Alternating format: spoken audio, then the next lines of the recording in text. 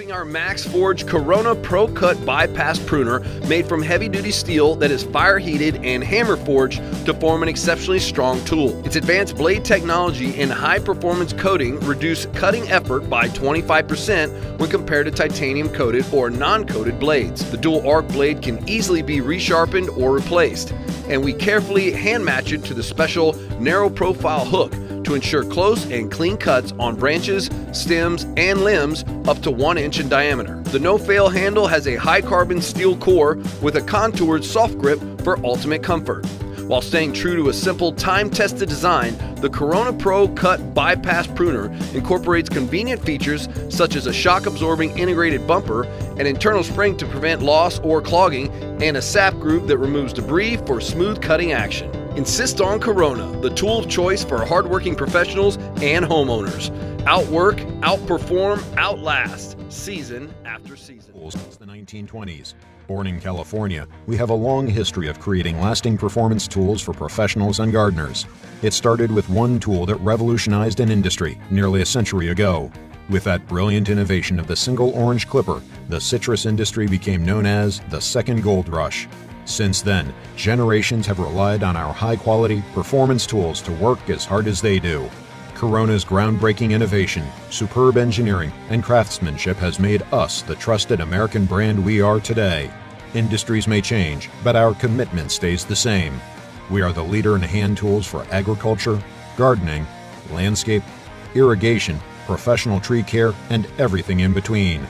No other tool manufacturer offers Corona's extensive selection of quality hand tools to get the job done. Why are Gardena cutting tools so reliable and long-lasting? Why are they so comfortable to use? Because Gardena tools' quality and perfect form are constructed by people who love gardening themselves and who know just what our customers want. Because their innovative ideas are put into practice with the best materials and the most up-to-date production techniques.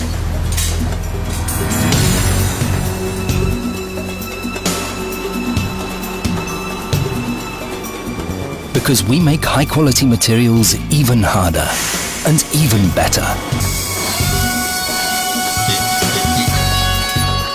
Because we strive for perfection in the production phase. Only our best blades go on for further processing. Because we constantly test our blades for precision. Coat them using the most modern methods, thus permanently improving them for easier cutting.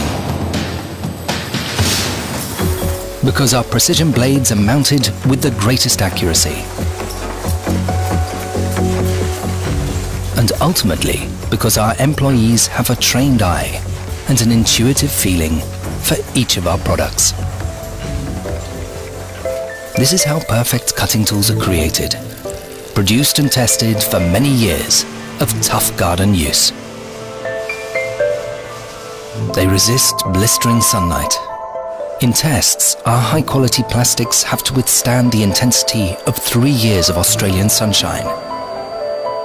They are left out in the cold, defying temperature shocks from -10 to +60 degrees Celsius.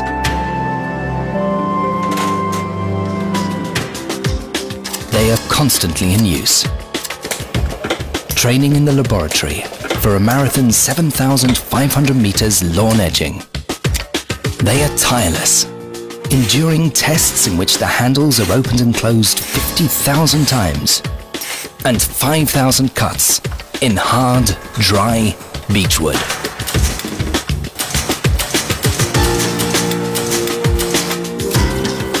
For the sake of your joints, they absorb the hard impact of 2,000 lifts. And then still have to be able to take a fall or two, without complaint. Because this is the use for which our cutting tools have been developed and produced. Winning prizes time and again, with a 25-year guarantee, so that you can enjoy them for years to come. So when you visit any botanical garden around the country, like right here at the Ulbrich Botanical Gardens in Madison, Wisconsin, You notice how beautiful everything looks. Well, I have a secret for you. A lot of that is because of all the pruning that they do. Now, I don't know about you, but a lot of people I know are actually sort of afraid to prune. I call it prunophobia. They think that they're actually going to damage or hurt their plants, and they're probably not. In fact, the general rule of thumb is only take away a third at a time, and you're probably going to be just fine. Now, there are a number of reasons why you should prune. First of all, to increase the overall health and look of the plant. Now, the first thing you want to do when you get in there and you look around, you're going to find some branches that are probably crossing, but you don't want that, because as those branches cross, they're going to rub the bark off and expose it to potential pests and diseases. So go ahead and find where those branches meet the trunk and cut out at least one of them. The next thing you want to look for are dead or dying branches. You certainly don't need to promote that or leave that around.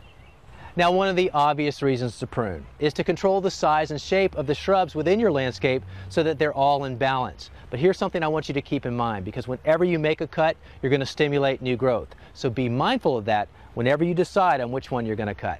So now that we know why we should prune and what we should cut back, the question is, when do we do that?